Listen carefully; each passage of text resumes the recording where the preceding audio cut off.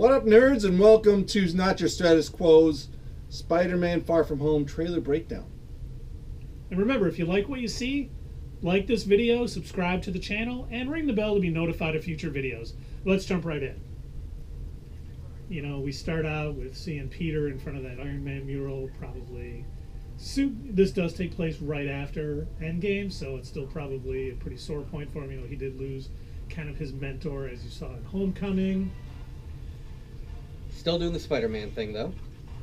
Love that he's in the Iron Spider outfit still, and doing what Spider-Man does. Webbing up bad guys, quipping with the police. Absolutely, yeah. Of course, then he kind of blows it by saying, "Hey, I'm going on vacation." Peter Parker's gone, and Spider-Man shows up. Still take a little investigation to find him. So did you notice that one scene right there? So did you notice the one scene there that he's swinging around downtown Manhattan? I think that's going to come into play a little bit more in this particular movie. So a lot of it was very grounded. He wasn't really swinging around too many buildings as much. It kind of showed what happens when Spider-Man is in the neighborhood and trying to swing off of tree houses and open fields and whatever. It'll be nice to kind of see how this particular series of movies will be able to show Spider-Man swinging from large skyscrapers and everything. Oh yeah, because it was a lot of suburbia in Homecoming. We didn't see that, downtown New York swinging from building to building. So, and I'd say with from the Sam Raimi movies up to the next iteration with Andrew Garfield, they've gotten a little bit better. So I'm kind of curious to see how this is going to go. All right. We get Peter sending Fury to voicemail. We get MJ coming in, and now they're off. Poor Flash, probably deserved it. Yeah. Absolutely. Get to the meat of it. And here's where we see a change from the first video, because remember in the first trailer, he says, happy to finally meet you, Spider-Man. Yeah. And now he says, you're a hard person to track down. So it seems like one of those changes they made in the first one to not spoil Endgame. Where here, if you don't know that they met at Tony Stark's funeral, spoilers for Endgame, by the way, you probably shouldn't be watching the trailer. Well, apparently that was also spoilers for Tom Holland, as he had mentioned before that he was told that it was a wedding scene. So. Well, you can't trust Tom Holland with any secrets. No, Him or Mark Ruffalo. If they know something, we all know it. So. Right. So one thing that I do want to mention about this particular scene is, I think I might have mentioned this in one of the other videos, perhaps, but it's the idea that Peter didn't seem to notice that Nick Fury was there. So either he didn't feel that he was in danger, his spider sense didn't go off, or Nick Fury is that good of a spy that it didn't even set off his spider sense. I think he's that good, and his spider sense, sense is evil or something. No, he's in danger. I don't know that. Not evil. Yeah, that's what I meant. A brick's flying. Like something's going to hit him. He's in trouble. But he's not in trouble with Nick Fury, so maybe that's why he didn't. Well, it could be. He's trying to recruit him to fight. And he just tranked his friend, so... not his friend, not him. He's there to speak to him. Oh, okay.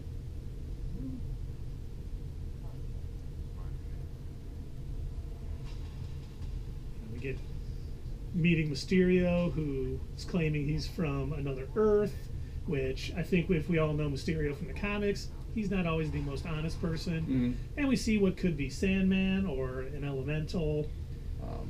So I personally don't know much about the whole the elementals. I know of Hydro Man, but I know about the iteration of Hydro Man who was a human first and ended up becoming a, as they call them now in the new Marvel universe, a metahuman of some kind. So Hydro Man isn't an elemental.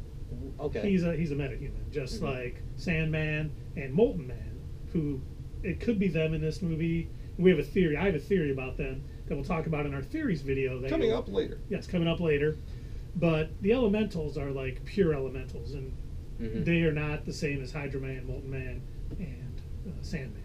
Okay. And what he just mentioned there a minute ago, this is not going to go into my theory, but maybe it will later. When he mentions he's from Earth, just not our Earth. I mean, I know you guys are excited about a multiverse, but I don't like it.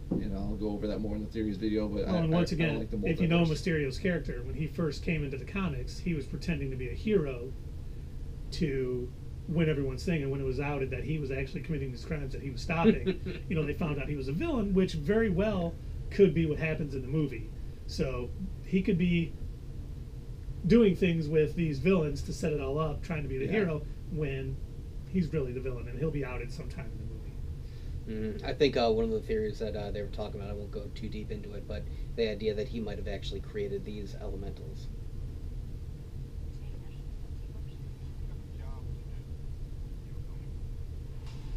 I love that, he's coming to recruit Spider-Man because, as we hear later, they're all off-world. Thor's gone. Yep.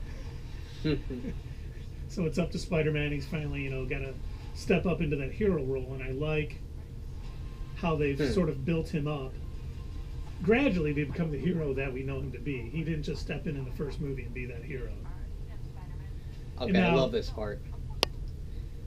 Just want to pause it here for a minute because, once again, is this one of those fake out scenes where they threw it in there, they filmed it just as a trailer scene? Nope. I don't so think we all so. I don't think so. Because he's not good with his secret identity. No. Or what it appears to be in what we've seen in trailers. Where none of those scenes may be in the actual movie, and maybe they don't realize who he is. I think they do, and I know another thing about, I don't know if I like this version of MJ, at least in the commercials or the trailers, because she just looks like, all right, she's so dismissive with everything, and then she just like knows everything. I hope that doesn't play out into the movie. She's more of a sweet character, but she just seems like, oh yeah, I know everything. So I think this is kind of a natural progression of the, if this is in fact supposed to be, this universe's version of Mary Jane Watson, I think this is a natural progression of the character because, and Dave, you know this from the Ultimate series, in the first couple of issues, Peter immediately tells Mary Jane his secret identity, doesn't keep it from her. He does. From the old, 50s and 60s comics, he kept that secret from her for months and years, and same with the 90s cartoon. She never knew that he was Spider-Man, so I think this is just a natural progression of that character. And once again, his character development. She might be kind of holding back who she is a little bit because she doesn't know, Peter Parker that well yet. And as she'll become more of the Mary Jane from the comics as she gets closer to him.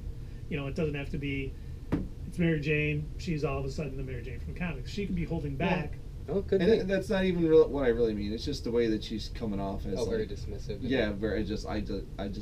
I know this. I'm smarter than you guys. You don't realize it, and she's a good girl. I don't want to not like her because of her attitude. That's what I'm worried about, the commercials being different than the movie.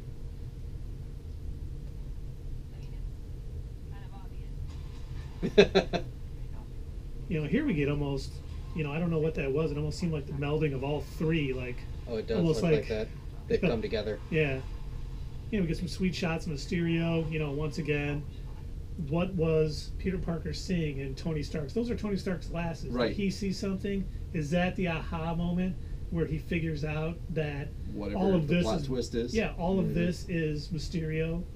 Is this his doing? Is Right. he utilizing his background as if this is the same Mysterio character from the comics and the shows and the cartoons and everything? Is he using his special effects background to manufacture these threats? Yeah, and that could be, and if he figures it out with Tony Stark's glasses, that could be that scene, or once again, it could just be him seeing all the heads-up displays that Tony has built into his glasses. So, looking forward to finding that out. Oh yeah. We saw that destroyed city, so it looks like there's going to be some major damage. Oh, definitely. Spider-Man running. Looks like he is in Tony Stark's lab right there. We get that thing, Molten Man again. Clearly, the world misses Tony Stark, misses Iron Man. Well, he saved half the universe. Then we get this final scene, which I love Flash's reaction to Happy.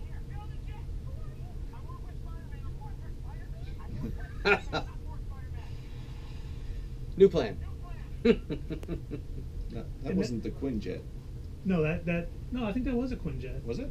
I don't know, but whatever it is, obviously it gets blown up, and we see them kind of reacting, and it looks like they're still in Europe of some type. So how Happy gets over there and how this all comes together, I'm looking forward to finding out. But I think there's a lot going on in this, and I think we're gonna have a lot of surprises, and It's only a few days away. I can't wait.